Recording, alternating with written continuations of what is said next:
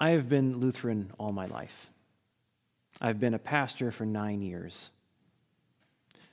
From the very time that I was born, all I have ever heard from my parents, my pastors, my Sunday school teachers, my seminary professors, and everyone else is that God loves me no matter what I do, that I do not have to earn that love or prove myself in any way. That's the only message that I have ever preached as a pastor. And yet, after all these years, I'm still baffled by how often I hear people doubt that. Oh, they wouldn't say that they doubt it, of course, but I hear it in their questions. I see it in their fears. They express concern when they are doubting what they've been taught to believe their whole lives. They worry that their loved ones who aren't Christian might be going to hell. They have a hard time struggling and wrestling with how to accept someone whose religion or whose sexuality or gender identity doesn't fit with what they learned were correct. After all these years, I'm still occasionally surprised by how prolific that doubt is. I'm still surprised that I see it even in myself. After all that I have heard, all that I have seen, that I might still doubt the truth of that love.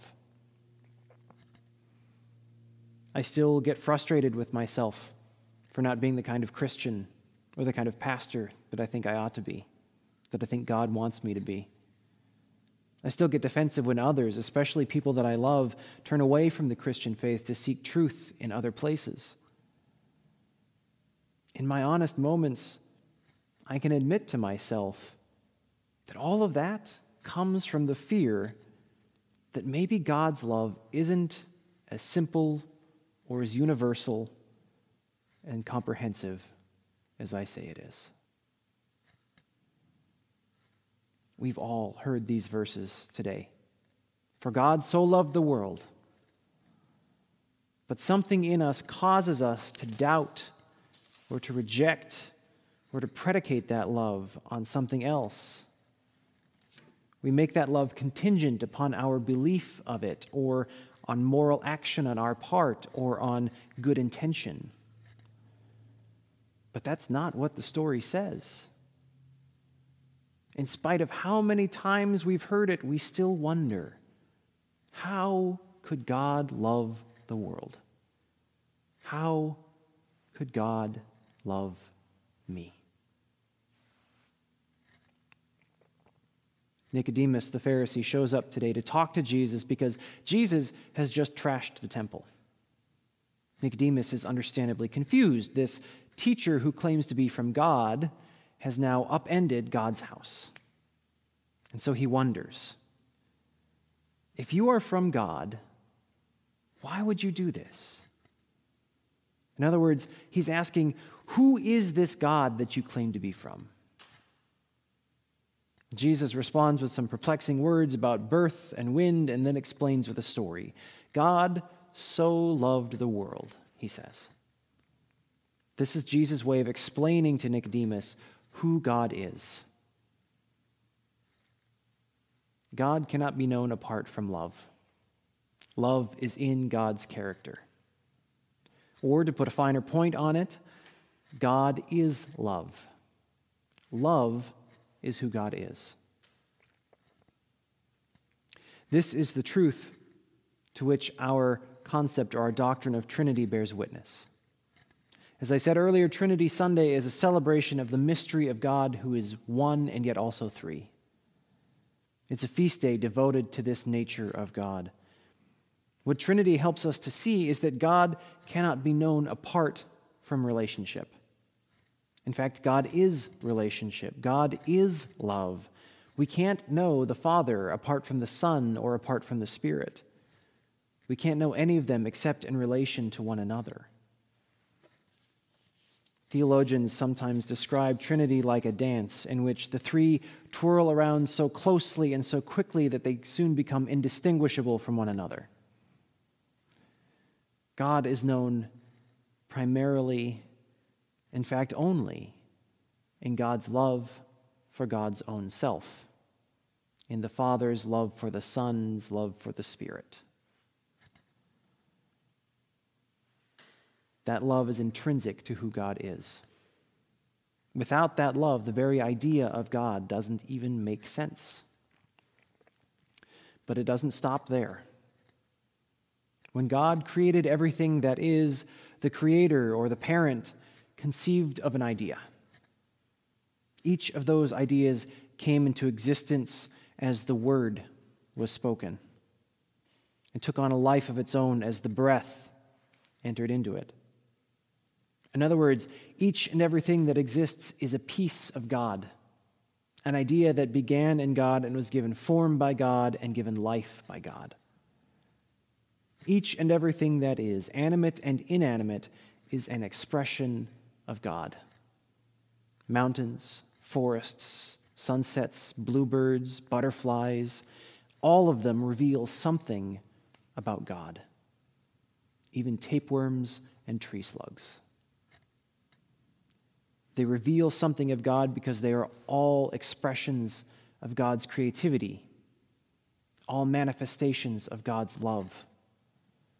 They all live or happen or have been formed within the creation that God has made. Because each and everything in creation is an expression of God, they are all united in God. And through God, they are united with one another. It's not that different from how the parent and the Son and the Spirit are united in divinity and yet also somehow separate. Trinity describes the unity and also the distinctness of the three. And that also describes the unity of God with a creation that is yet somehow distinct from God. This means that in loving God's creation, God is also loving God's own self. God loves each plant or animal or star or atom because each of those things is an expression of God's own self. Love is the recognition that God has of God's own self in each created thing.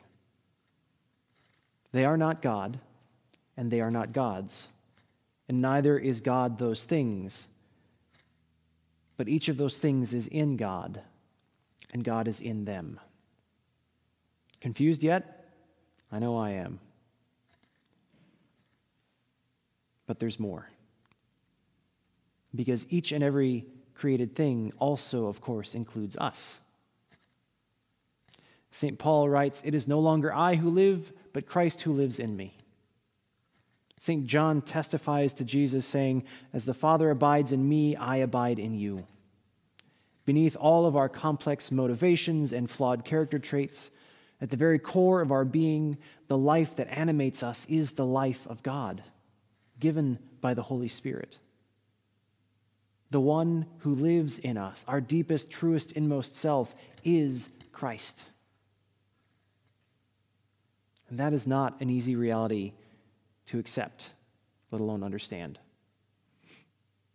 It's not what we see every day as people hurt and steal from and fear and abuse and betray one another.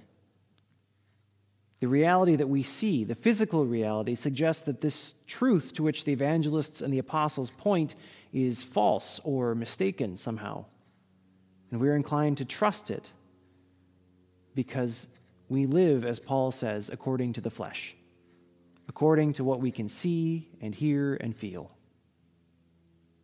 We believe that ourselves, instead of being united with all the other creatures in God, actually stop at the limits of our flesh. We consider the biochemical processes of our cells to be the full extent of life. And so we hurt and steal and fear and abuse and betray in order to protect and to prolong that life. Such life, according to the flesh, is all about me. I think and I act and I live only for myself, whether to exalt myself or save myself or fulfill myself or comfort myself or punish myself. To live instead according to the Spirit is to see and to acknowledge and to trust the reality that we are not, in fact, separate and isolated from one another and from the rest of creation and from God, but that in God we are in union with all that is, with all people, all creatures, all creation. It is to trust that God is at the deepest core of who I am, the light that shines within me, the breath that gives me life. That God's love for me is identical with God's love for God's own self. That God loves me for the same reason that God loves, that the parent loves the son, or that the Spirit loves the parent. And so my love for you and your love for me are also identical with God's love for us and our love for God. And so this wild and crazy dance of the Trinity includes all of us and all creation. Life according to the Spirit means that knowing that you, whoever you are, wherever you are from, whatever you have done or not done, whatever you believe or don't believe, you are infinitely beloved by God because God recognizes God's own self in you. I really believe that this is what these stories are trying to say. But we will never believe that truth about ourselves until we can believe it about everyone else, including and perhaps especially about those people whom we dislike and distrust the most. God so loved the world, he says. There's something you need to know here. That when Jesus says world, he's not talking about creation in general or about the planet Earth. The word that he uses refers to all the powers and the forces and the systems that actively reject and resist God. He's talking about the darkness, as St. John might say, that blinds people to the light of God. He's talking about God's enemies, about the people of this age, this corrupt generation. For God so loved God's enemies that God became one of them in order to give them life, to give them God's own life. Not to condemn the world, but to save it. That is the love that God has for us. The kind of love that it is impossible for us to know among one another. The kind of love that is possible for us to know among one another. Love that actively seeks the benefit of that which it hates most, or which most hates it. If you're thinking that sounds impossible, apparently I am too. You're not alone. Little Freudian slip there. I wonder if even the saints and mystics on their best days are only able to manage this kind of love in fits and spurts. The spirit is willing, but the flesh is weak, we say. And we are, after all, people of the flesh, born of the flesh, living according to the flesh. That doesn't mean that we're wrong or bad. It just means that we can't yet see the reality that God is dying to show us. There is no hell greater than the illusion of separation which we create for ourselves, the illusion in which we futilely compete against our very selves for what we already have. We can't help it. It's just the way we're born. But somehow, within that mystical dance of Trinity, a new possibility arises. Somehow, in this mysterious and infinite love, we are reborn over and over and over again. as the divine image of God within us puts that flesh to death and makes us something new, a creation born of the Spirit. How does that work? I have no idea. The wind blows where it will. All I know is that as I come to know the truth of this mystery more fully and more intimately, I can see and I can feel myself becoming more open, more loving, more like the Spirit into which I am being reborn. St. John wrote that it's impossible for me to love God, whom I have not seen, when I cannot love a sibling whom I have seen.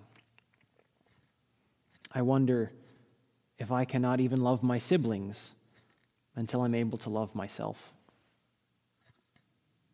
Thankfully, in the mystery of the Trinity, love is multidirectional.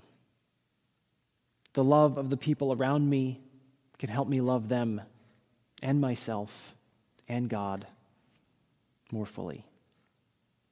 Because love is from God. God is love. Within the dance of Trinity, God is loving God ever more fully.